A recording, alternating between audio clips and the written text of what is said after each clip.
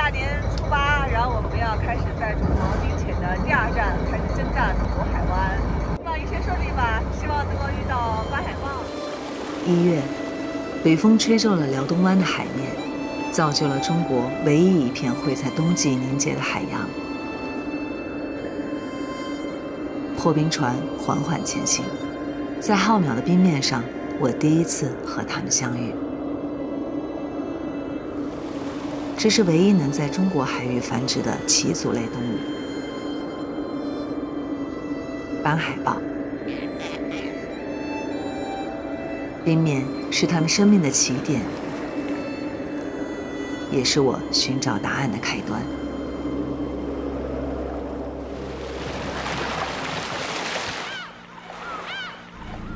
那我们向着斑海豹出发。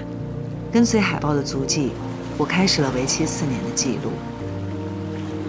春天，海水升温，长山群岛被海藻、海带包围，幻化成一片水下森林，也成了海豹们的游乐场。辽东湾，海天一色的滩涂是它们得天独厚的休憩场所，海豹们在打闹中长大，过上了集体生活。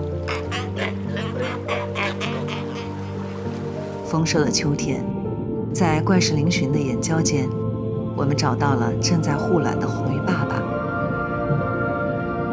生命的较量维持了海洋稳定的生态，为斑海豹提供了充足的食物来源。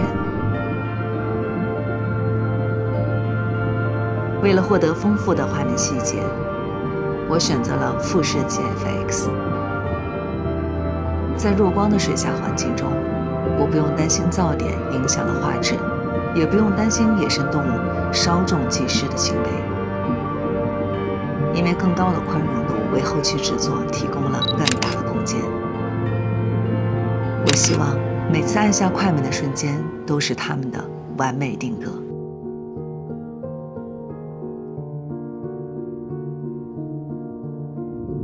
他们还未停止前进。虎坪岛，讨海为生的人忙忙碌碌，与迁徙而来的斑海豹共享一片海域，他们早已习惯了彼此的交互。我和相机却成了意外，吸引小海豹前来一探究竟。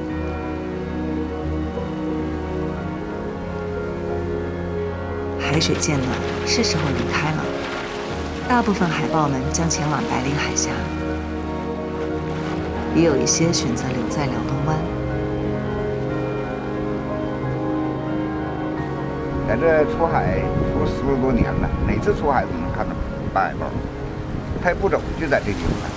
随着4季更迭，我在一次次交互中读懂了它们的选择。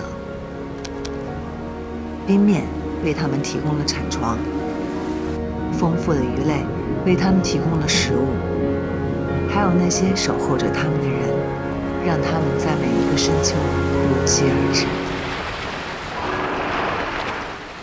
说了再见，就一定会再次见面。